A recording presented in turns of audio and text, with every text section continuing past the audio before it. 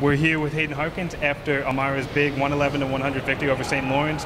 You hit a program record 11 threes in the game, career high 33 points. Can you kind of talk about your general feelings after the game? Yeah, I'm extremely excited about the performance we had as a team. I'm really glad we ended the first term on a win going into Christmas break. Hit a couple shots today, which felt really nice, but got to give all the credit to my teammates. I know it sounds pretty cliche, but I mean, they're so supportive. They're always looking for me in transition, and they're always encouraging me to let it fly. So it was a really good game. I'm really proud of our guys. You mentioned your teammates. Justin Perret had a program record 19 assists today too, also a career high. Can you kind of talk about his playmaking and what that brings to the team? Yeah, Justin's been unbelievable all 3 years he's been here. He's the true floor general of our team. He really gets us going on the offense and defensive end, and he's always got his eyes up in transition, which coach has always been preaching for a point guard. So he was unbelievable today, just finding guys open, and it was just an unbelievable performance by him, honestly.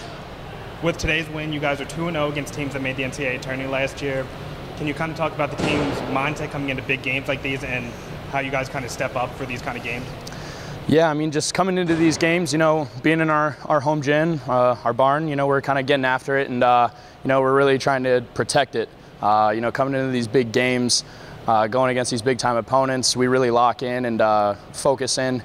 Just so happens that, you know, these big games come after tough performances games before, so we came in, we just had one goal in mind, is to win going into break, and just really happy we got to it. And then things don't get any easier. On the 30th, you guys had to Binghamton to play a D1 school. Can you kind of talk about the team's momentum heading into that game and what from this game has to carry over for you guys to be successful? Yeah, it's going to be a great test for us. Division I team going over there right after break, so it's going to be a really good test for us. We got about 10 days off going into Christmas break, so you know everyone's going to be able to relax a little bit, but I know all these guys are going to work hard. We're going to come back for 3 days and practice and you know, carry this momentum on for the rest of the season.